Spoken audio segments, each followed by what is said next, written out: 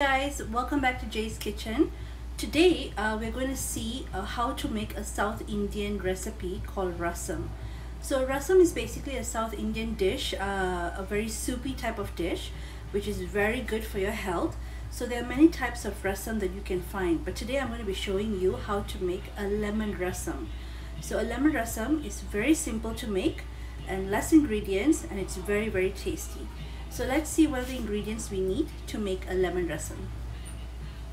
So what we basically need is, we need lentils. I usually prefer to use mixed lentils, or you can even use just tur dal, but I like to use the red lentils and also the tur dal. And then we need some turmeric, rasam powder. You can even make your own rasam powder, but I always use a ready-made one. So this is the rasam powder. 1 tomato, a little bit of ginger.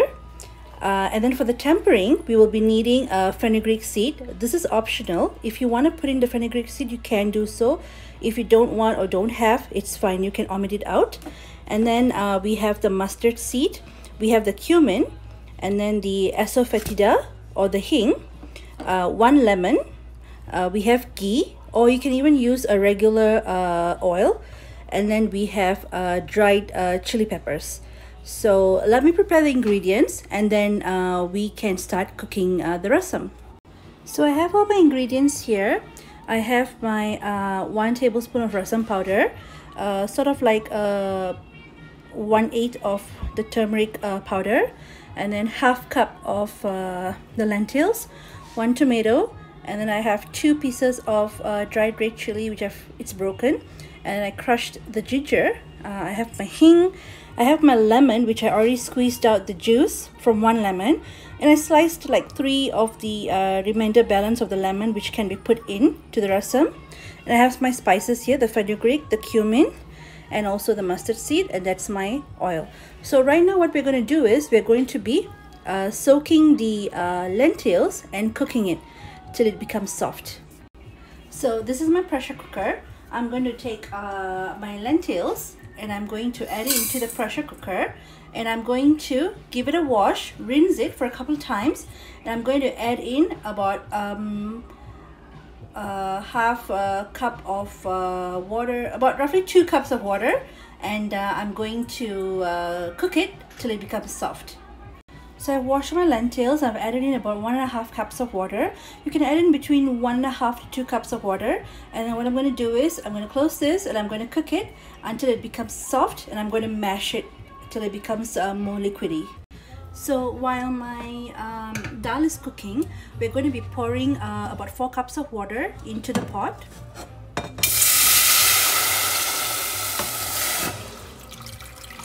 So it's going to be roughly around 4 cups. Okay,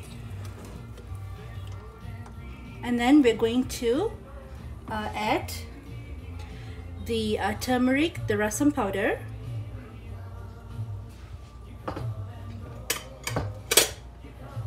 we're going to add the tomatoes,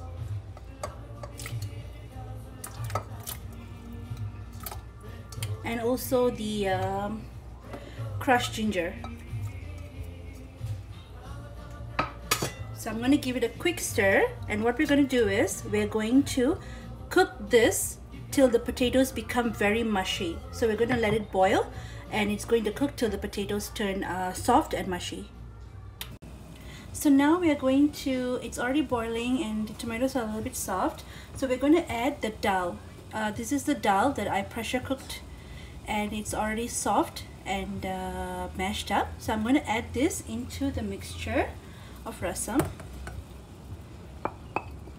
and what I'm going to do is I'm going to let it boil.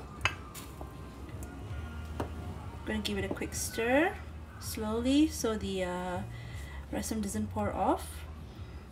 So we're going to stir it a little bit, and then I'm going to allow it to boil. So we're going to wait for this to boil. So as you can see, the mixture is boiling right now. So what I'm going to do is I'm going to add in a little bit of coriander. As you know, I love my corianders. So I've already have some corianders cut here. I'm going to add in half, and the other half I'm going to add in right towards the end. So I'm going to add a little bit of coriander here. I'm going to mix it.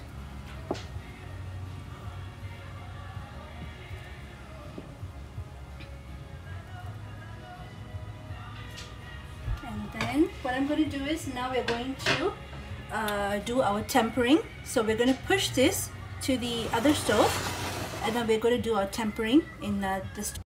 So I have my pan here ready for tempering, and I'm going to add in a little bit of ghee.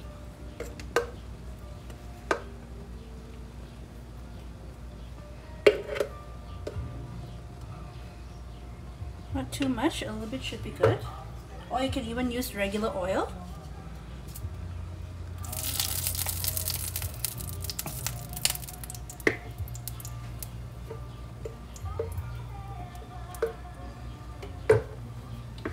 I always like to add a little bit extra ghee occasionally.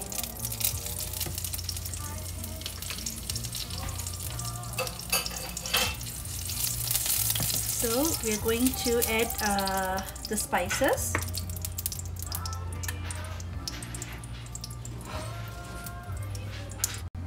So I'm going to be adding in my mustard seeds,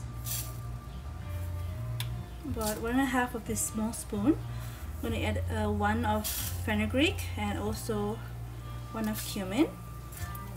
I'm going to allow it to crackle a little bit and cook.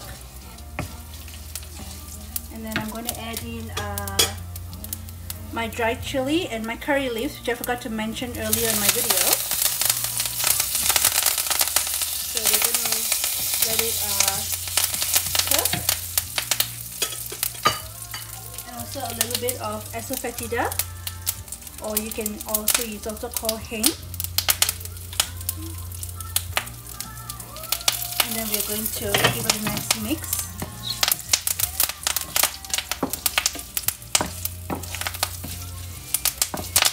Now what I'm going to do is I'm going to transfer this, and I'm going to pour it into this ingredient. You don't want to saute the seeds, the spices too long, because it will get burned. So we're just doing it for a couple of minutes, and then we're going to just mix it together with this rasam. So what I'm going to do here, I'm going to allow it to boil for another roughly 2 minutes, and then we're going to switch off the stove. So now it's been boiling for almost 2 minutes. So what I'm going to do is I'm going to add in my salt towards the end. I'm going to adjust accordingly.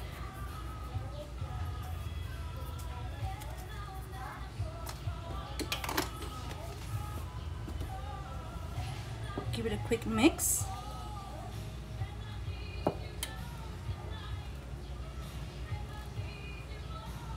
I'm going to check and see if the salt is good.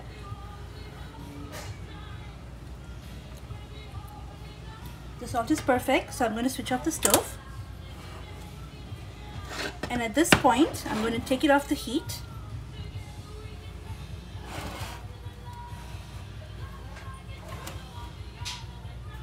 And as you can see here, I'm going to add in my lemon pieces, and also the juice from 1 lemon, and this will be my final quick mix.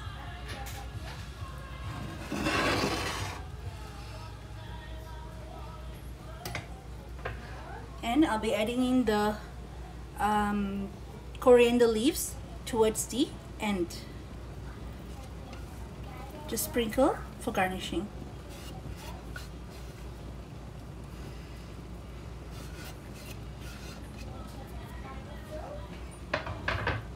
And we are done. Lemon rasam is ready. Hi guys, thank you for watching me make my lemon rasam today. If you liked my video, please give me a thumbs up, like my video, please share it on your social media among your friends, and also if you haven't subscribed to my YouTube channel, please click the subscribe button that's under this video so you'll get all my updated videos and all my latest videos. So thank you so much. Till I see you in my next video. Bye.